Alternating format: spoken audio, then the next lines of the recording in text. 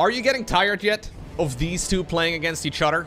Because I've been casting them over and over and over again. But at the same time, they've been showing us some of the most entertaining games of StarCraft 2 I've ever seen. So I'm going to keep casting them. As long as these replays are around, as long as they keep facing off against each other, I'm going to keep casting them. So spawning right here in the top right-hand corner on Dynasty of all maps. Playing with the little polar bear on the main command center, we have StarCraft 2's latest and greatest world champion. We're looking at none other than Clem's main command center. His opponent and rival, playing right here with the blue Zerg pieces in the opposite corner of the map, we're looking at Reynor's main base. Reynor, already going for a very fast gold base here on the quote-unquote wrong side of the minerals. Now, that being said, every single time I see this map as of late, it seems like everybody is going for the base on this side, on the quote-unquote wrong side. It's become very popular as of late. This is a series they played during the World Team League, which is why it's a best of 2 series. In the Team League, it's most important that you get the map score as a team rather than the individual match results. So that does mean that we get 2 maps, and it may very well end in a 1-1 or a 2-0, I guess, but we will have to find out together.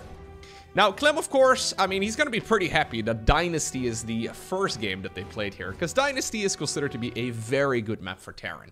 That being said, because of that, a lot of the Zerg players and Protoss players and everybody alike, they've been going for a lot of crazy build orders to try and make up for it. And I find the games on Dynasty very exciting to watch. They're always an absolute blast, but at the same time, they are really fun to watch because it is such a good map for Terran across the board. It is very easy for Terran to play a straight-up macro game and just simply win, so the opponents have to do something funky. Now, he doesn't quite see... No, he saw the tail end of one of those drones. Okay. I was gonna say, I don't think he quite sees it, but at this point, he should already have figured out exactly what is going on here. You will see the timing of the gases, which will indicate to him that it's a 15-15, and he will know exactly when he should expect any follow-up aggression, because the gas geyser, it's going to be located over here at the gold base as well. This is a rich Vespian gas, meaning that you get twice as much income as a regular gas. Now, we have seen some counterplays to this sort of thing as well, as we have, a kill getting, all right, a kill right here on that Reaper, not bad at all. We have seen some counterplays from Terrans as of late, where they actually start the game off with a proxy right over here, just immediately assuming that the opponent is going to go for the base over on the quote-unquote wrong side of the minerals. Obviously, Clem can now harass this base as well from the right side, or the left side, depending on how you look at it. Anyways. It is a lot of fun to see this map, and we don't get to see it all too often. Now, I'm curious to see what Reynor is going to be using that gas for. He could certainly go for a Ravager all-in, or like a Queen drop, or a quick Nidus play. Something along those lines is very, very valuable. We have a couple Zerglings, though, making their way straight into the main. Apparently, the depot was, well, probably purposefully lowered. Roach Warren, by the way, coming up. This is a 3-minute, okay, Roach Warren coming up together with a lair, about a 3-minute Roach Warren. And he's built, yeah, he's built it right over here at the front. So, I guess this is like a semi-wall off, right over at this expansion, so the queens can stand over there, be put on hold position. Yeah, that's exactly what he's doing. Put them on hold position, make it difficult for the Hellions to drive in. Now, obviously, he still needs to be careful that the Hellions don't just go straight through the main. But this is actually very well protected right now. Units can't go into the main base. Units can't go into the natural expansion over here either. Now, it's an Evo chamber together with a Roach Warren, right? And he's shown this. Oh, he used the Reaper grenade. Let me just back off here for a second. So, Reynor thought he had all of his bases covered here, but instead, Brenda decided to make a little jump for joy. As we have the Hellions going straight into the main, and this could actually be a disaster. There is no Zergling speed. Roaches are coming right now, but they take a whole lot longer to build. And Clem with a very cheeky little play there, keeping that early game Reaper alive. Yeah, we can transfuse drones all we want, but this is still a tremendous amount of worker kills in favor of the Terran. Gets one more on his way out. 14 drones. 15 now in total, after that Reaper secured a kill in the early game. But 14 drones with this push for 4 Hellions and that Reaper. Absolutely massive. Now, Reynor did decide to go for the quick lair, right? He does now have the opportunity to morph in a Dropper Lord. Pneumatized Carapace is coming up. That's the Overlord speed upgrade. So we're going to be sending everything we've got, it seems, towards the other side. Now, a queen. Oh. Or sorry, a Banshee here. The Banshee can be a queen. Yes, queen. She has intercepted a couple of these units that were morphing on the other side of the map. And, well, this is a really lovely catch here for Clem. Let's see. So, 3 queens inside of the Overlord. This is still not an attack, though, that will be easy to hold for Clem. Because he did just throw away quite a few units. Those siege tanks have their work cut out for themselves, because this is a tough one to hold. It takes 3 corrosive biles to kill a tank, 7 or so to kill a bunker. One of the queens is desperately trying to go around. We do not have the cloaking upgrade. Let's see, though, how this aggression goes down. Queens in the front is quite clever. When they have a little bit of creep to stand on, they can be using their transfusion, and that means, of course, that the queens can stay alive for a long time and survive a lot of those siege tank shots. Rabbit is a little bit awkward. He does not quite get the next bile off, and it looks like Clem secures a very nice hold here. That was a little dangerous, but the micro has been pretty much flawless. Great positioning, too, on those units. Very nicely done. So, roach speed on the back of this. Reynor has been making drones again, but if you look at the worker counts right now, it's 32. Well, 33 now versus 44. After killing all of those workers in the main base, you would imagine that it's more heavily in favor here. Oh, as we have the queens moving onwards. Oh, your command center gets blocked by queens. We're gonna drop a couple of tumors over there, too. How often do you see a command center that can't land because of the queens? Sadly here, the little creep trick did not quite work out. I'm always a fan of those. But this is a bit of desperation play. Yeah, I love this though. I kind of feel like this is one of those plays we should see a little bit more frequently. Queens going around the map with one dropper lord, just spreading a bunch of creep. It's very strong. Like, you can block future expansions for the Terran quite well.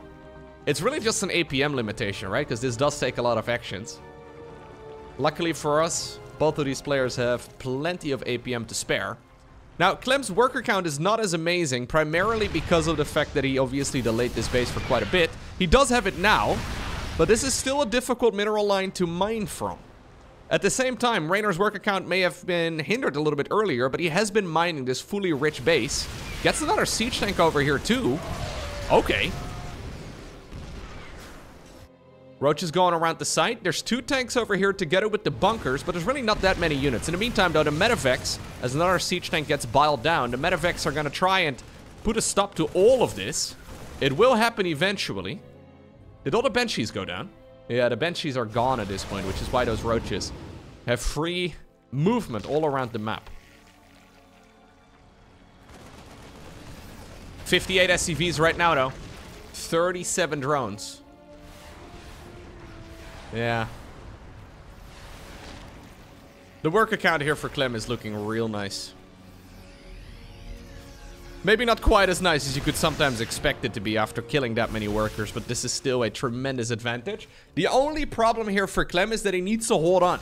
He needs to hold on for a few more minutes and actually get those resources brought in, right? And actually get the value that he's been looking for this entire time. If you have an eco advantage, but you can't make use of it, I mean, that's obviously suboptimal. He's going to be able to... So one of the things he's been buying, right, is upgrades. He's going to go into 2-2 really quickly as well. He should find himself in a pretty good position. I like these siege tank biles a lot, though. How many tanks have gone down now? 4. Not bad at all. My main concern, right, is when this Terran army goes across the map, how in the world is Reynor going to hold it? Because there's a lot of choke points on Dynasty. Like I was trying to say earlier, a lot of long games usually do seem to favor Terran quite a bit. And the early game shenanigans from Reynor has now been held. Meaning that, yeah, it's going to be up to Clem to now decide the pacing of the rest of this game. A couple Roaches are going to be going back home. He's left a few units behind, but the tanks are positioned in such a way that he can actually hold it. Rabbit is once again walk within the siege tank range. They will be able to kill some more stuff. Gold base is now running low here for Reynor, which is a blessing and a curse, because it means that he can maneuver around his bases a little bit more easily and defend his drop, but obviously it also means that his, well, income boost is going to run out.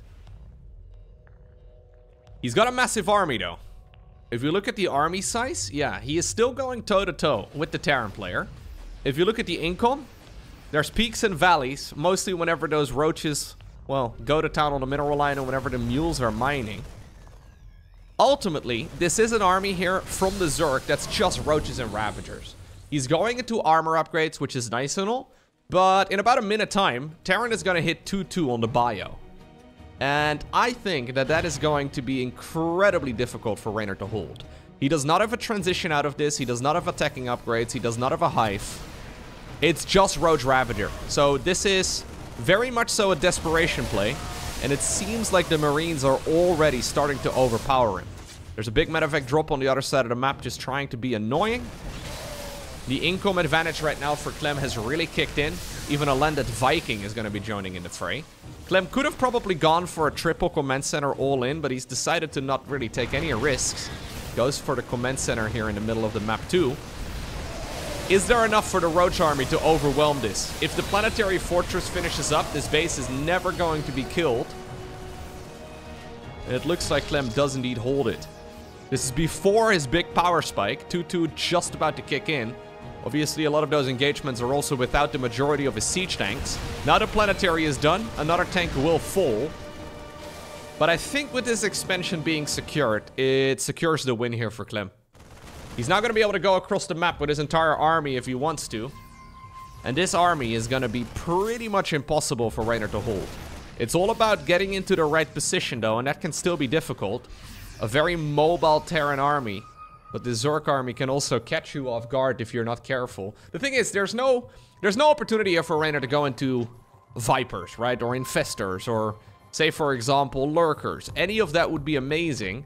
But the man can barely afford Evo Chamber upgrades. He's only gone for one of those at a time. And that just means that while you are winning some of these battles, you're ultimately losing the war. There's no reason for Clem not to play this slow, right? He doesn't really need to be aggressive. But yeah, Reynor now realizes where this game was going. I'm sure he has been realizing it ever since the Hellions drove into the main base. He's forced to tap out in game number 1. Lovely place right there from Clem. Managed to get the value early on. And it forced Reynor into a position that he wanted to afford, or he wanted to avoid rather, very, very desperately. The Polar Bear, man, for good luck. Now we once more find ourselves on Crimson Court. Another map that's not bad for Terran. Bit of a theme. Most of the maps are pretty good for Terran in the current map pool. Win-loss ratio on this map, oof, for the Terran versus Zerg matchup is 67% in favor of Terran. For Dynasty, let me see. Dynasty right now, as of me recording this, 66.7%. So basically, both of the maps we're seeing today have a, well, 2 out of 3 wins for Terran at the tournament level. Bundled with that, of course, is that Clem is the current world champion. I would say he's currently the best Terran player in the world. This is a tough one for Reynor again. I think he had a good thing going for himself, though. Imagine if in that previous game, he wouldn't have lost 14 drones, right? Now, obviously, that is a lot of drones to lose, and he did kill some of the Hellions, so I guess that made his follow-up attack a little bit stronger, maybe. He had something cool going on there, but Clem immediately snuffed that one out, and he, well, right away managed to get rid of it.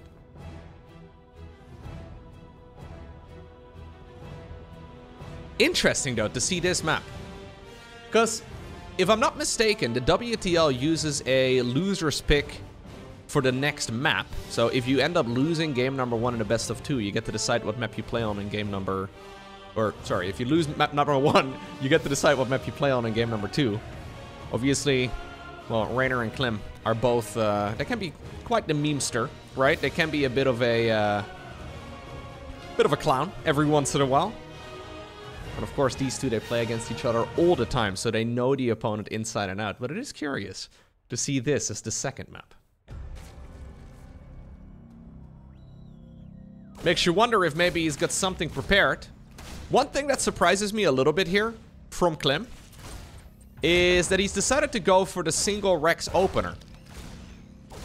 The main problem you run into on this map from Zerg players, when you do play Terran, is the quick forward base into the quick rich Vespian gas geyser, which opens up some really powerful timing attacks. We've seen them a lot during the World Championships. There were a lot of Ravager all-ins, a lot of Queen drops, all based around this rich Vespian gas geyser. And it seems that the best way to counter it is to go for a double barracks opener on the low ground, make 3 Reapers, and simply try to delay this base for as long as possible. Now, Reynor could have taken that forward base if he wanted to, but instead he's already gone for the expansion here on the right side. So, curious to see this decision here. Every single game that I've seen Clem play as of late on this map, he goes for a double Rex opener. I think it's the best build to go for against Zerg on this map for Terran regardless. But apparently this time around, we're playing some bluffs. It may very well have to be because of the loser's map pick though, right? So obviously Clem knows that this map is good for Terran. Reynor obviously knows that as well. So if Reynor is picking this map as a second game against Clem, he's probably got something weird prepared. So what are the odds that he's actually just gonna go for the quote-unquote normal aggression? We have a Roach Warren building at about 3.5 minutes in the back of the main base. A third base here in the vertical position. A lot of Zerglings being made. Now there's no extra gas. Reynor has been mining quite a bit of gas here, I suppose, but it's not like he's made a lot of additional gas geysers to go for like a Ravager all-in or something along those lines. Ooh, really? I saw a little blue dot on the minimap earlier. Reynor is opening up the back door. Now, this is a back door into the third base of Terran, though. This is not like it's a sneaky path straight into the opponent's main. I don't really know exactly what he's cooking up, but he's doing something. Ravagers are probably going to be coming in the future, too. For now, it's going to be 7 Roaches. What if Clem just, doesn't land the base on the low ground right now? So there is a moment, of course, that's coming up very soon where Terran will secure the expansion. If Clem decides to fly the base over here, or even into the middle of the map, it's going to be very easy for him to hold on. Zerglings are going around the site. This is right when the Hellions are moving out. I believe Reynor has seen this with the Overlord. Okay, we have the Lynx flooding in. So this was the build? This is why we decided to go on this map? Crisis management here from Clem is amazing. Well, I mean, he's still losing a lot of SCVs, though. Yeah, this is actually a lot of SCVs going down. Obviously, that was a costly amount of links, too, but now come the Roaches. The Roaches are not taking the very long way around the map.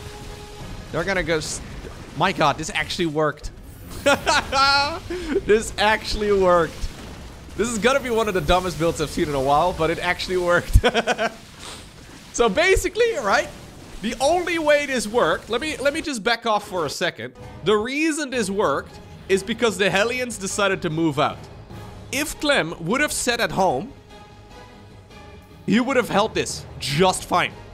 So Reynor sees this with the Overlord. He's pretending that this Overlord is mispositioned, by the way, because normally it goes on this pillar. But he wanted to be in such a location that he knew exactly what was going on. Hellions are caught with their pens down, and that means that the Zerglings can run in. Okay, we were at about 5 minutes and 45 seconds. Right after Terran just lost, well, most of their natural economy. That is one hell of a play right there from Reynor. You gotta know the opponent very well. This is actually sometimes something that can bother the top level players a little bit. Where they have so much APM and they're so good at executing their early game on autopilot that they're almost a little bit bored.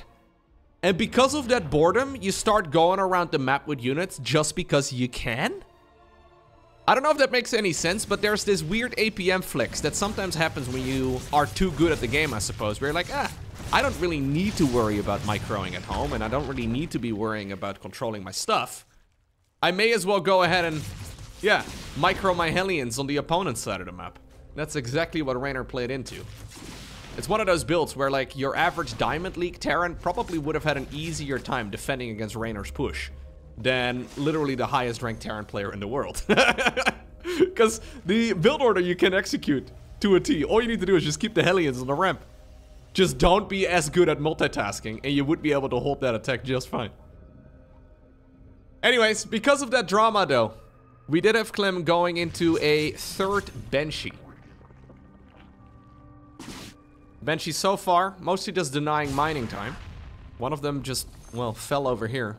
Somewhere in the forest, up north of Reynor's main. The Zergling's still going around.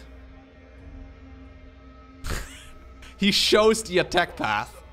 Clem, by the way, hasn't figured out yet where that attack came from, and now he will know. Such a weird play. This is one of those moments where you're like, that son of a... he sent drones to my side of the map. I don't even know if he picked up on it, to be honest.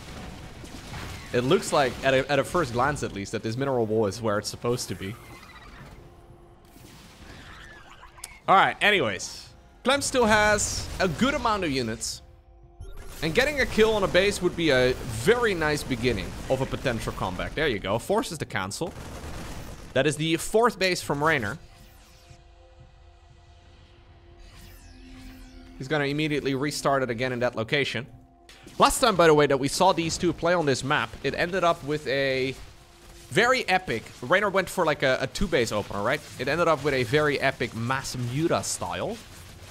Maybe that's what Clem also expected on this map again.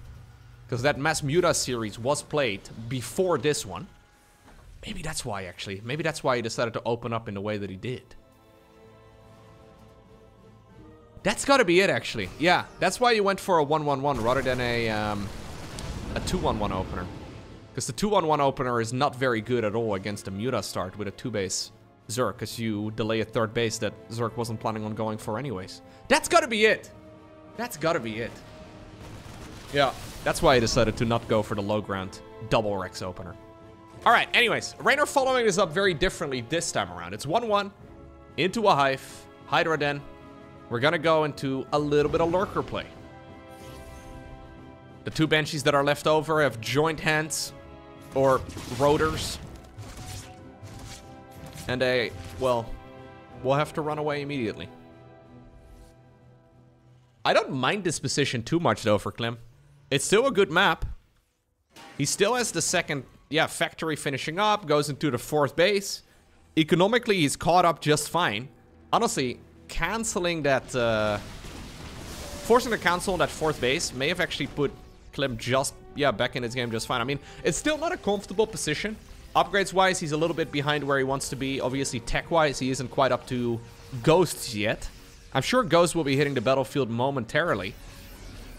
There's gonna be that sketchy moment, though, where Zerg will have Lurkers out, but Terran won't yet have Ghosts. We've seen many, many times that Lurkers can sometimes just straight up win the game. Big Zergling, surround, it seems. Trying to get all of the siege tanks. Bit of a slow response right there from Clem. He had vision of it, but he didn't quite know. Decides to protect this to the best of his abilities. You know what? He may just be able to win the fight. Ay, ay, ay. Yeah, these are 1-1 Marines going up against 1-1 Roaches. Man with gun, pretty good. Here's the Banshees joining in as well. There's no detection anymore because the Overseers got sniped down. New Overseer will be joining the fray in just a moment. This is actually a fight, though, that may just decide the game. If Clem can somehow, some way get his reinforcements to kill that base, I think he actually seals the deal. It's difficult for the Roach player here to counterattack. Siege tanks are coming up 2 at a time. Now, he did move every single one of his tanks across the map, but in the meantime, we have a planetary fortress morphing in the middle of the map. Barracks 6, 7, and 8 are coming up right now. We've got ourselves the +1 researching for the tanks. Gonna make them deal a little bit more damage. Reynor did just now secure the rich Vespian gas, which is exactly what Clem is trying to deny here. Reynor forced to take this engagement off creep. Normally a fight you would be avoiding, but because Terran can deny that rich gas from that low ground expansion, or from that low ground position rather, it is critical for Reynor to move down there. We'd love to see the creep push forward in this direction, but nice little skirmish. Lurker range just about to finish up. Vipers are coming up as well. +2 finished here for the Terran. Does he have a Ghost Academy yet? Yes, he does. We need to be seeing Ghosts very soon in order to counter both the Vipers as well as the Lurkers. There they are. Reynor currently gas-starved, which is why this base is so critical. One medevac. That's all Clem is ready to prepare, or prepared rather, to send across the map right now. He wants to delay this Zerg push for as long as possible. He's just finished the extra tech labs right here on the newly made barracks. So you usually end up with 4 barracks that have tech labs and then 4 of them that have reactors. Just like this. Actually, yeah. No, I can't count. That's a factory. I thought for a second there was a 5th one. But no, that's a factory right over there. And that's when the Ghost will be coming up. So this is a tiny little timing window here for Reynor, where he is able to hit his opponent in the face with Lurkers that are upgraded against the Terran that doesn't yet have Ghosts. And that's exactly what Clem is trying to delay. That's why he's going around the map here with 2 medevacs. 3 medevacs, actually. It's not even really an attack that's meant to deal damage. It's just meant to keep the Zerg player at home. Brilliant little push here from Clem. Despite the weird opener and all of the varieties here, he still has a very good understanding of where Zerg is currently at and what he needs to be worried about. Here come the Lurkers, together with the Vipers. Question is, does Terran have enough to defend this right now? EMP? Good EMP. Only 1 blinding cloud goes down. We have enough energy for a abduction. Fair enough. This is still very sketchy, though, for the Terran. Currently 30 supply behind. Looks like the push at the front has been held. Maybe this orbital has to be lifted off. Yeah, I think it needs to be lifted off. As long as the SCVs mostly live, it should be okay. Reynor wants to continue this aggression with 4 additional Lurkers. And this is all a result from that early game decision from Reynor. That Ling run by really slowed Clem down. It's only about a 30-second delay or so, but you can see here that it's very effective. If Clem would have been given another 30 seconds, this base would have never lifted off. Still though, how do you continue this push right now as Reynor? The Vipers have to go back home to accumulate energy. They will be back for more in just a moment. Couple of snipes going down. Couple of Ghosts going down as well though. Ultimately, this is a fight, of course, that the Ghost will win in the long run. Reynor is, however, just buying a lot of time. You will see here that this expansion hasn't been taken yet. A little awkward, because those roaches would love to run into the natural expansion. Big Marine counterattack. The Marines are useless when it comes to fighting the Lurkers. So we may as well just, send them across. In the meantime, though, Clem is struggling here against that base. With that base, rather, against these Lurkers. Vipers out of energy again, EMP'd, battered and bruised. They will go back home. They'll probably get a nice little transfusion from the Queens. Roaches are going to go after the rocks. Planetary in the middle, though, will be difficult for them to break. Now we have a drop alert coming up. 3 of them. Reynor looking to continue the aggression, but... Whew. This is a little difficult.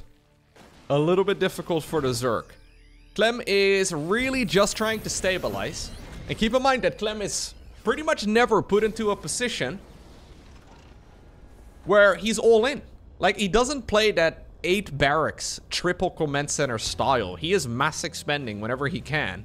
And honestly, I'm trying to think, when's the last time I've seen Clem lose a straight up game of StarCraft 2? Like, this is a straight up game right here. Maybe a bit of a cheeky push here from Reynor, but strategically at least this is relatively normal, right? We've seen some games that, well, Reynor won against Clem, but that's because Reynor decided to go for strategies that are a little bit off the beaten path. This is mostly a normal game, and I don't think I've really seen Clem lose any games where he gets to play a normal game. This has been a very complex game, though, for the Terran player, don't get me wrong. Reading the position in a situation like this is super tough. Now, here go the Overlords. We have a little Lurker surprise. There is, however, a sensor tower set up, and there's already a missile turret next to it, too. Clem will now see the little dots on the mini-map. He's already sending units on over in this direction. It's getting too hot. We do have the Zerg player advancing in the middle of the map once more. Lurkers in the main base, mostly denied. Obviously, the missile turret is also a detector, but he's got plenty of scans available at this point in time. And Clem cleans up the drop whilst also managing the push here in the middle of the map. This is starting to feel very desperate. For the Zerg, that is. Clem is expanding, right? He's making more bases. Additional orbitals are coming up. We don't even have the Liberator transition yet, and that is obviously the next step in the master plan of the Terran. This isn't even his final form. Like, this is like Super Saiyan 4 over here, okay? Clem is still gonna go up. Whereas for Reynor, his army doesn't get much better. All the other units that he can make get countered by the Ghost, and Clem will be more than happy to make more of them. Personal cloaking coming up. +3 for the siege tanks is building. Now the lurkers, once again, used in multiple combinations here, multiple groups of them. He is catching the Terran off guard a little bit, but none of it is dealing critical damage. By the way, that opening that the Zerglings used, it's been plugged with a supply depot. Yeah, I think Clem is actually still doing this. My god, the guy is such a monster. Honestly, the only time I ever see Clem lose is when he's playing against a strategy that he hasn't seen. Right, so the Muta builds... The Muta builds are something he hasn't played against very much. So, yeah, he's clearly in need of a little bit more practice in that department. But other than that, Clem looks pretty much unstoppable in this matchup. The way that he maneuvered around both of these games, the way that he transitioned into a quote-unquote regular mid-game after the weird early games, right? So most of the time, it seems like the top-level Terrans right now, like, for example, Maru and Cure and Bjorn, right? They struggle when Zerg goes for an early game that throws them off, right? That throws them into a position that they haven't really seen before. But it seems like Clem, despite being thrown in those situations, the strategies, right, the Zerg players are going for, they're pushing him into a direction that he is not really prepared to play. He still knows the exact position of the game because, yeah, he transitions at the perfect time. He delays the Zerg players the perfect amount. Yeah, it doesn't get much better than this. Very well done by Clem.